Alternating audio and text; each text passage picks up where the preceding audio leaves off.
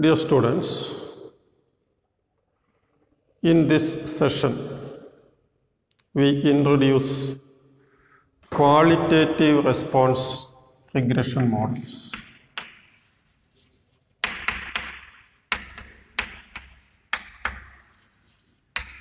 Qualitative response regression models.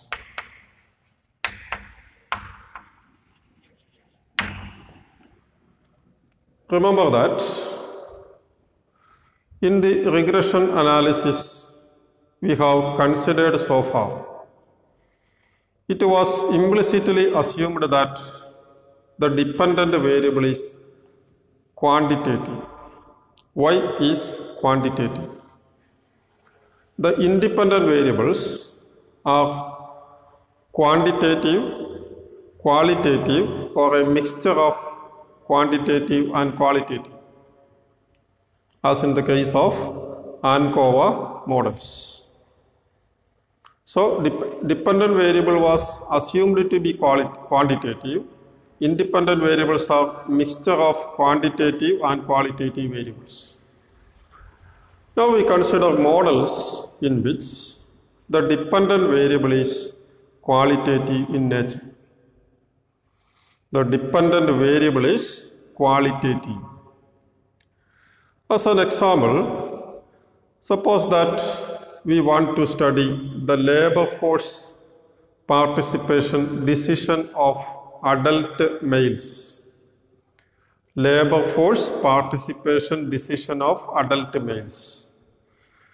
Now, an adult male may be in the labor force or not. It is an yes or no decision. If he is in the labor force, it is an yes. If he is not in the labor force, it is a no. So, the dependent variable y take only two values. Y, 1 if the person is in the labor force, and 0 if he is not in the labor force. As another example, you consider the case of US presidential elections. We assume that there are only two parties, the Republican Party and the Democratic Party. Now we can give the value 1 if the voter will give his vote to the Republican Party, 0 if he will vote to the Democratic Party.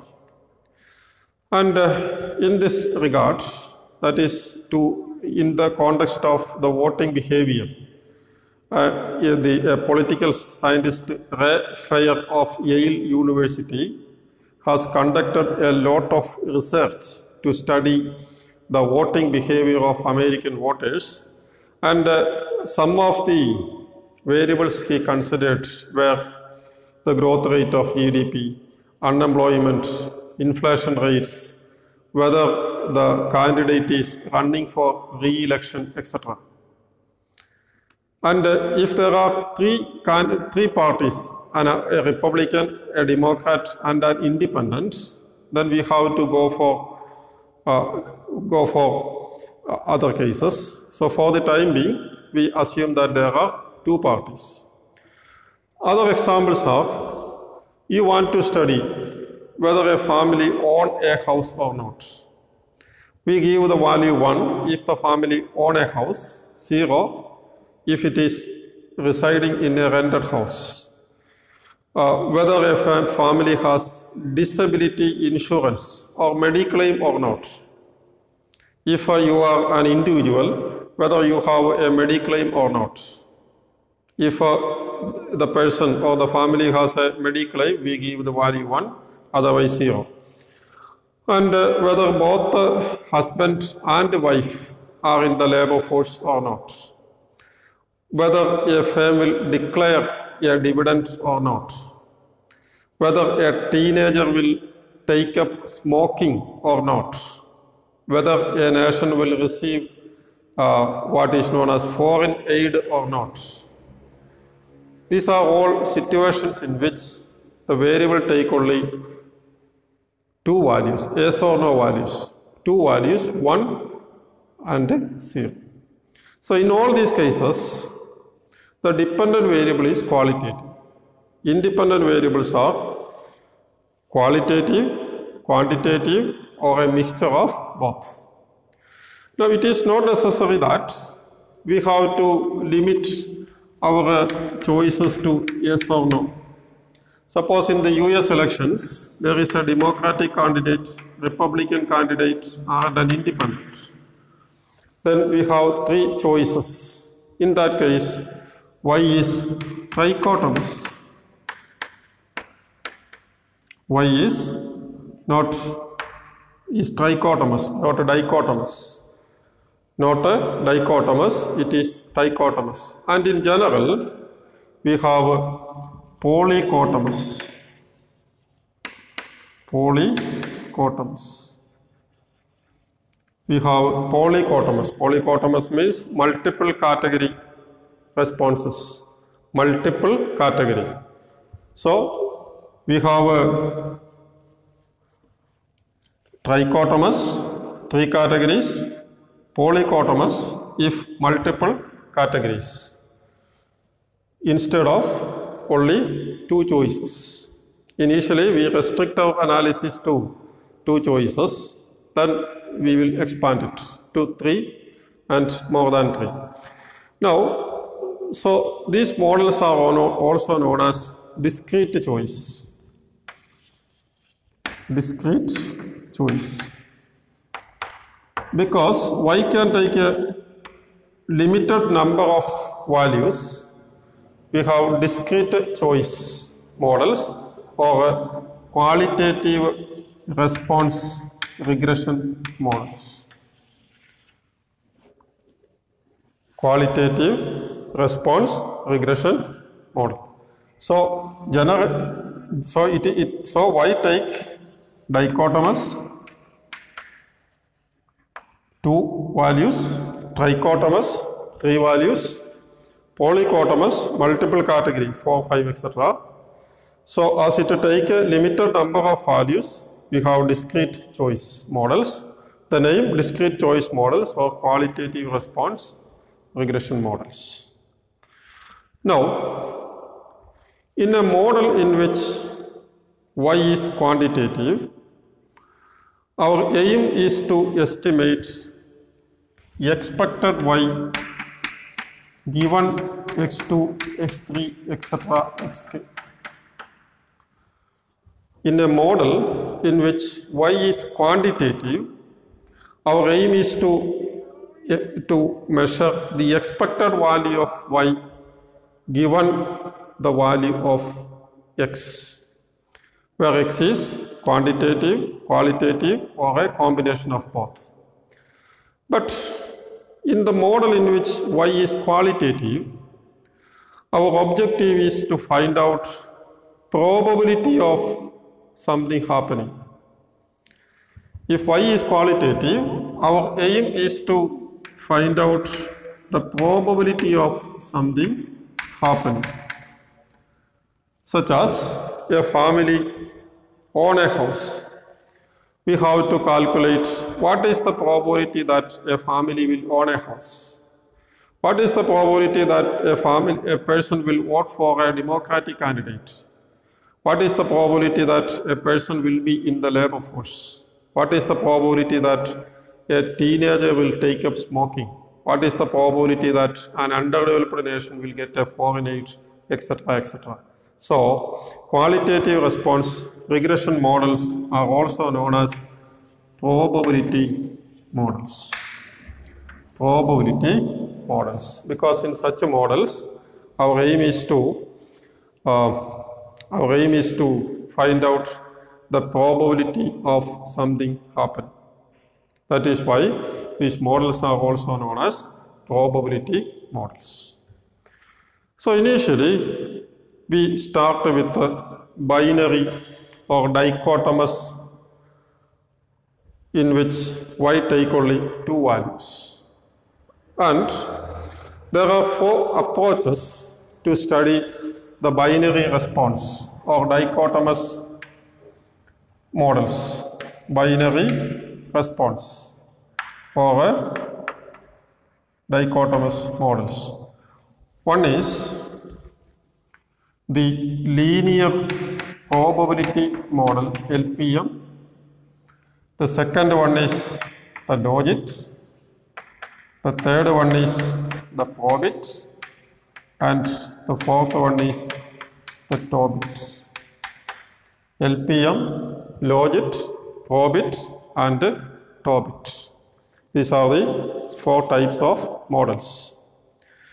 Now, in the context of qualitative response regression models, we wish to answer the following questions. Question number 1. How do we estimate qualitative response regression models? How do we estimate qualitative response regression models? That is, can we estimate qualitative response regression models like any other regression model using OLS? That is the first issue. The second issue, are there any special inference problems? That is statistical inference problems. Is there any specific inference problems?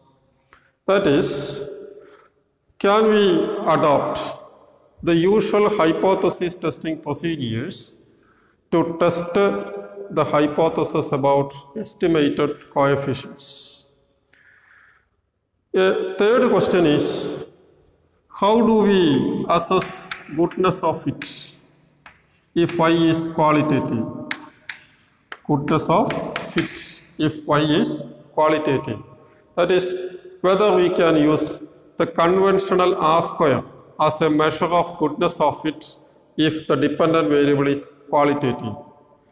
And when we go beyond the dichotomous case, binary response variables, how do we estimate and interpret polychotomous models? How do we estimate and interpret polychotomous models? Polychotomous, multiple response models. Also, how do we handle cases in which the dependent variable is ordinal? Dependent variable is ordinal. How do we estimate a model if Y is ordinal? That is, ordered categorical variables. Like that is data obtained in an ordinal scale. For example, Y is number of years of education, schooling. So the data is ordinal data and it is classified into, say, less than 8 years, 8 to 10 years, 10 to 12 years, 12 to 14 years, etc. So how to deal with data in which the dependent variable is measured in ordinal scale, and how do we estimate if the dependent variable is nominal in character, like black or white, Hispanic, Asian, and the like. And that is nominal variables like black, white, Hispanic, Asian, and the like. So ordinal, nominal. Also, we have to answer questions like, as an example, how many times a person will visit his doctor in a year, and how many patents a firm will receive in a year, how many articles a professor will publish in a year, number of telephone calls received in a span of 5 minutes, number of cars passing through a toll booth in every 10 minutes, etc. Such phenomena known as count data. So how to model count data, also known as rare event data. Rare event data. And to do this, we use what is known as the Poisson distribution. These are the issues which we discuss. But we will not consider all these. The area is very vast. The area is very vast. And we discuss in detail linear probability model, logit and probit models. Then when we consider cases polycotomous, we have to consider multiple logit, probit, etc. Ordinal like that. Then for count data, we use Poisson distribution for rare event. These are the issues which we consider where Y is qualitative. Y is qualitative in nature.